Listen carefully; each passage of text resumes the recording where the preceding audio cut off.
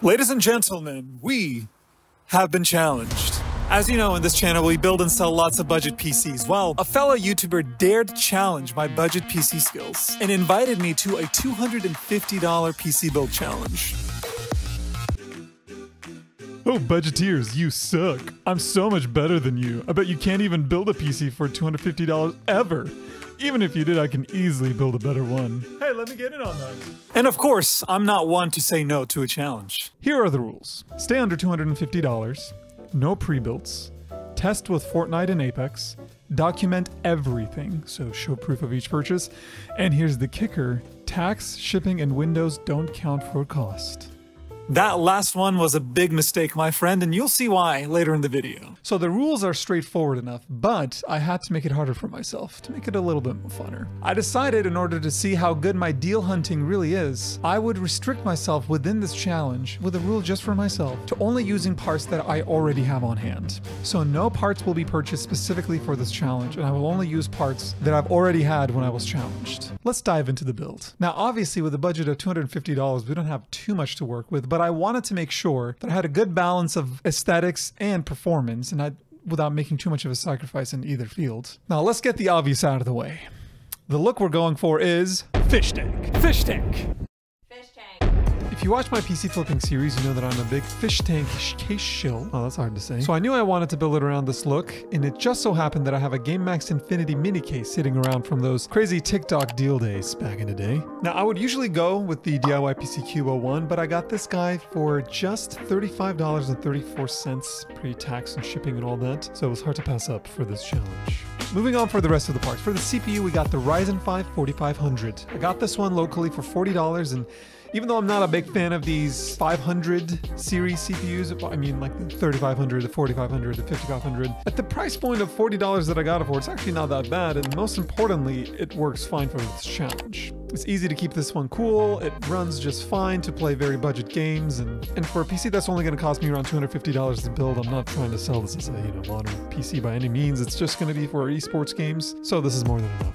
For the cooler, we've got a nice Ryzen stock cooler that came with one of my many Ryzen 3600 and 5600 purchases on eBay, so I'm going to count this one as a $0 purchase, since I generally advise going for a tower cooler like the Thermalright Assassin King, which is only $20, but I had to keep the cost low for this build, and the stock cooler does a great job with this simple of a CPU. When I'm doing the $0, because most of the time I do switch out these stock coolers for the Thermalright Assassin King or X120 SER RGB. And I recently sold a PC with a CPU that came with the stock cooler, and I went ahead and dedicated the full price of that CPU stock cooler combo into that build, so this one's $0.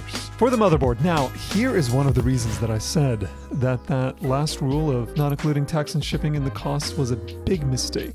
Here's a motherboard that I found on eBay. It's a Nazarok B450M Pro 4. It's an MATX case, even though it was listed as ATX. But this guy, even though I had this written down in my inventory sheet for $33, it was actually listed for $20 before shipping and tax. The reason for this low price is the seller identified that they had not tested it in a long time. It's just been sitting around, so they didn't know if it worked or not, so they gave a nice price cut, and I took the chance, and even though I don't suggest you usually take a risk on motherboards per this previous video, go ahead and watch that and learn why, but I'm glad I did, because for this challenge, a $20 B450M motherboard is exactly what I needed, or so I thought, because it doesn't quite fit in the case, but we'll get to that. For the SSD, we got the Team Group MP33 512GB M.2 drive. Now, this is nothing special, but I got this sucker used on eBay for $26.19 pre-tax, and it gets the job done. I usually suggest for PC flipping to at least get a terabyte these days. Just go ahead and give people the full terabyte. It's not that much more to add it to your cost. And with something like storage, it's not as easy to upgrade for someone who doesn't know what they're doing. It's not just like,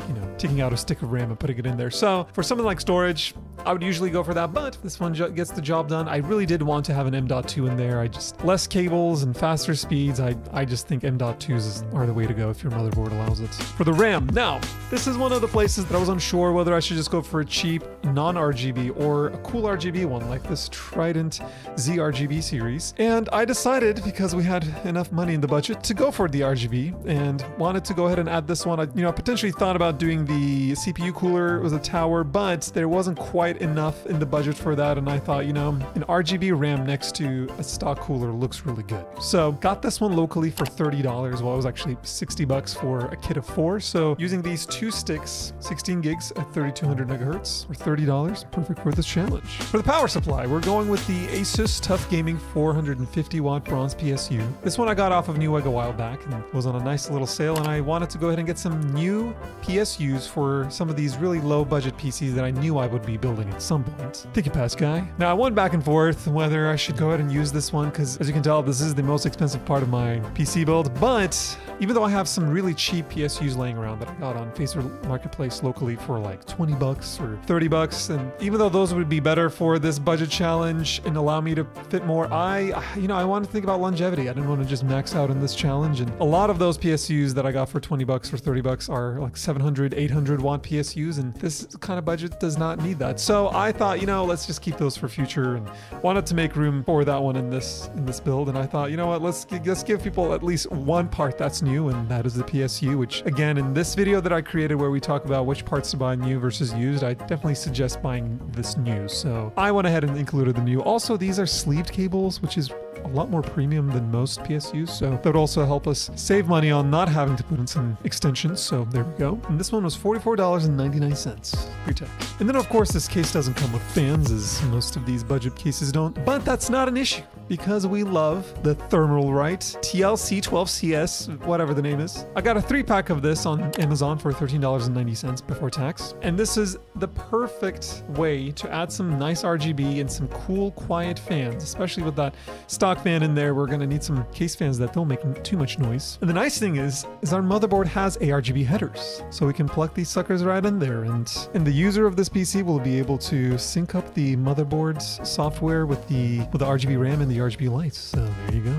Now for the GPU, we got an EVGA 980. That's right, a GTX 980 that I got for $30 locally a while back. I know, a Ryzen 5 4500 with a GTX 980. That's not an incredible pairing, but, I don't know what PC Customs has got going on in his pairing. It very well might beat mine, but like I said, I really wanted to put some effort into the aesthetics, and I also wanted to think about my future build, so I probably could have saved some good money here by, going for one of my cheaper PSUs that I have with way higher wattage, and going for a case that already comes with fans, and that costs way cheaper, and in that case, you don't even have to use a motherboard with RGB headers, all that stuff. But with the parts that I had, this is what made the most sense. And usually the cheapest PCs I build are around the Ryzen 2600 CPU performance, and the GPU performance is usually like a 1060 6GB. So a GTX 980 is actually not too far off from that. So I think this works great. And look at this guy. It's ancient, but it has nice little white LEDs on it to just add more into this case. So I think it works great.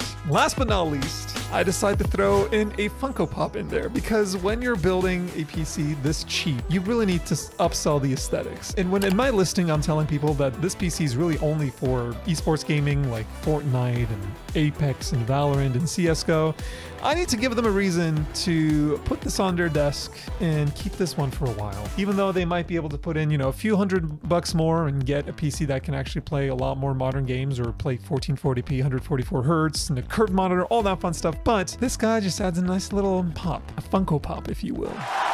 Let's jump right into the benchmarks. First off, we got Apex Legends. This was actually my first round of Apex ever, believe it or not. And it's a pretty fun game, I gotta admit. I first ran this at 1080p Ultra or High, or whichever the highest is on this one. And I was consistently getting around 80 to 100 on average. And just wanted to leave some of this footage in because, how I mentioned, this is my first time ever playing. Look at that shooting, wow. So we ran around, we got some kills, we won the game, I got the last hit of the game.